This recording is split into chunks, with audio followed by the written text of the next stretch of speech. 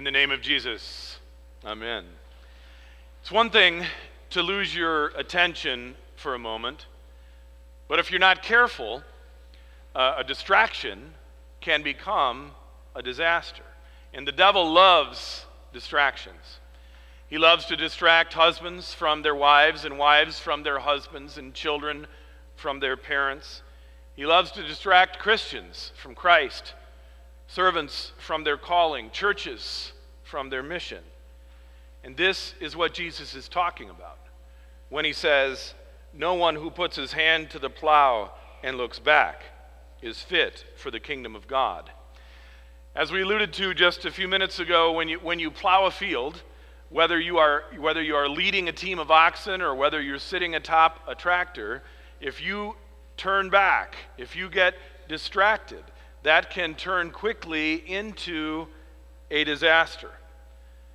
Friends, the call of Christ, our baptismal call, is a call to trust. It is a call to focus, to remain true to Christ and focused on Him and His Word, regardless of your circumstances and regardless of your position in life, whether you are a prophet or an apostle or a parishioner. And the prophet Elijah is a great example of just how difficult this actually is. When we came to our Old Testament reading today in 1 Kings 19, Elijah had been fleeing for his life. Why? Because he was doing his job. He proclaimed to wicked King Ahab and his even wickeder wife, Jezebel, the word of the Lord. He called them out for their idolatry, the king for leading the people away from the worship of the Lord and toward the worship of this false god, Baal, that required of them child sacrifice and aberrant sexual practice and all sorts of different things. And for this, and then there was, of course, a confrontation in the immediately preceding section of the scripture with these prophets of the false god, Baal, right? And Elijah confronted them, and the Lord gave a great victory and even death to these false prophets of Baal. And how did wicked Queen Jezebel respond? She sends a messenger to Elijah and says, "So may my gods do to me and more also, if I do not make your life as the life of one of them by this time tomorrow." And so Elijah was afraid, and he arose and ran for his life. And that's where we find him in our Old Testament reading today in 1 Kings 19, in a cave, having fled for his life. And there in that cave, the Lord teaches Elijah an important lesson. Not necessarily to see the Lord in the great and tremendous things, such as an earthquake or a fire, but in the still small voice of the Word of God. "What are you doing here, Elijah?" the Lord said. And Elijah said, "I've been very jealous for the Lord, the God of hosts.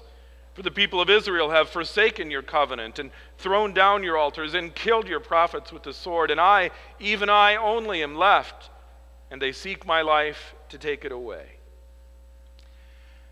I wonder how many of you have ever felt like that, especially those of you who have a few years in Christ under your belt, maybe years, maybe decades of following Christ, maybe somewhere along the line, or maybe even right now you're saying, "I've come to church, I've tithed, I've volunteered, and why, God, why is this happening to me?" Now, of course, you don't have to be a Christian to say why God is, whatever it is happening to you. And sometimes we know who have lived a while, we know that sometimes life isn't fair. And sometimes in the midst of whatever it is you're in the midst of, God does not seem like a just God. Now, in the end, in Elijah's case, we know Elijah was vindicated. God rescued him and eventually took him up into heaven. I wonder, in the time between his time in the cave and when he was taken up into heaven, I wonder if Elijah didn't have cause to think about what he had said, about how he had doubted a bit and said, "Why me?" I wonder if that wasn't in that time a cause for repentance for Elijah. And I'll bet that's true for a lot of us here today as well. How many of us have cried out to God at somewhere along the way and said, "Why me? Why me? Why is this happening, Lord?" And even shaken our fist at God. And now you can look back in hindsight, you can see how the Lord has worked all things together for good. And so maybe for you this morning is a time where maybe you haven't thought about it in that way before. Or maybe in a different way. It's time for you this morning to say, forgive me. To the Lord who you doubted. To the Lord who maintained an absolute focus for you and for your salvation. And that, friends, that is what our text in Luke 9 in the gospel is about.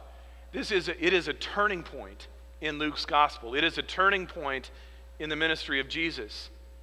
Verse 51 says, when the days drew near for Jesus to be taken up, he set his face to go to Jerusalem. When the days drew near for him to be taken up, that is an allusion to the cross, where he would be literally taken up on the cross for us, for all of our distractions, and for all the collateral damage that those distractions cause. Let's talk just about a couple examples for a moment. Think about fathers.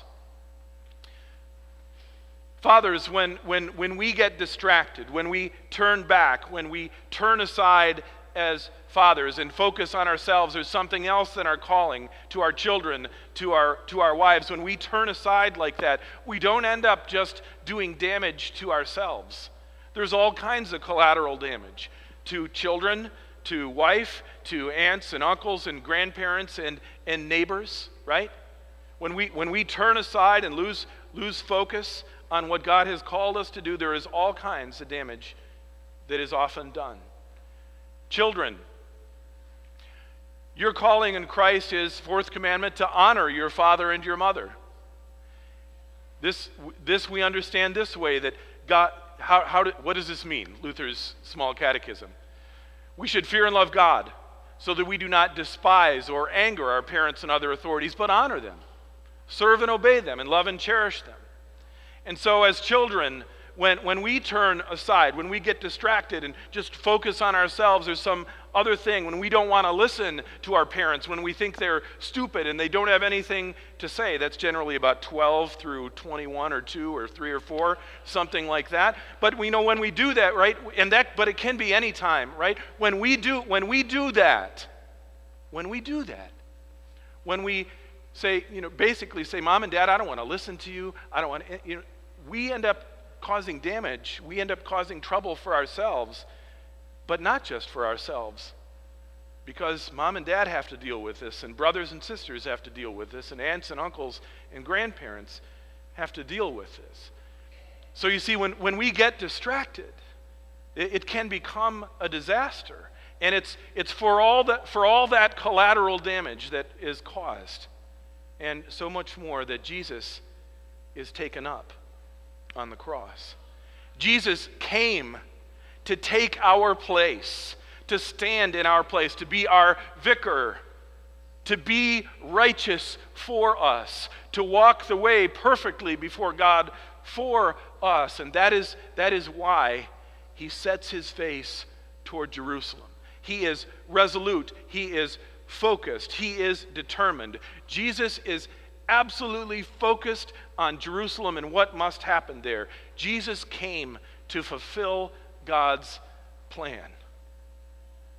And he says, no one who puts his hand to the plow and looks back is fit for the kingdom of God. Now, if that's the case, the truth is that there's only one of us who is pure. There's only one of us who has maintained absolute focus on God and his will.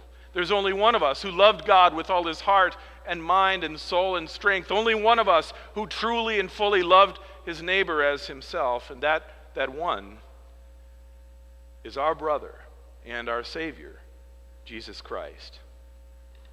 So friends, for all of us, regardless of your age or your position in life, whether you are a prophet, an apostle, a pastor, a parishioner, whatever, it is cause today for all of us to repent, to stop making our bargains with God and our caveats and saying, God, if you do this, I'll do this.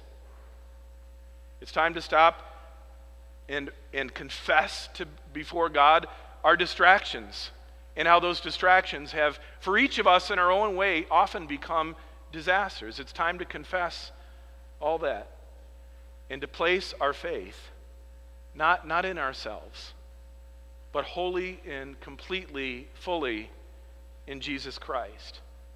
This is why St. Paul says in Philippians 3, indeed, I count everything as loss because of the surpassing worth of knowing Jesus Christ as my Lord. For his sake I have suffered the loss of all things and count them as rubbish. All that other stuff that I had, it is absolute trash. It is garbage. In order that I may gain Christ and be found in him, not having a righteousness of my own that comes from the law, that is, I don't have salvation, faith, righteousness from what I do, but rather that which comes from God, that which comes through faith in Christ, the righteousness from God that depends on faith, that I may know him and the power of his resurrection and may share in his sufferings. Yes, following Christ is challenging. Becoming like him in his death, that by all means I may attain to the resurrection of the dead. Our baptismal call in Christ is a call to trust. It is a call to focus. It is a call to focus on Christ regardless of our circumstances. It is a call especially to recognize how we don't focus and how, thanks be to God, Christ has taken the road for us and stands in our place and claims you as his own. So let's pray. Lord Jesus, you call us your brothers and sisters. You have forgiven us and called us to freedom. Help us not to use that freedom as an opportunity for the flesh to be distracted by things that are not of your will, but rather through love to serve one another as you, Lord, have served us. We pray this in Jesus' name. Amen. May the peace of God, which passes all understanding, guard your hearts and your minds in Christ Jesus. Amen. We gather our tithes and offerings.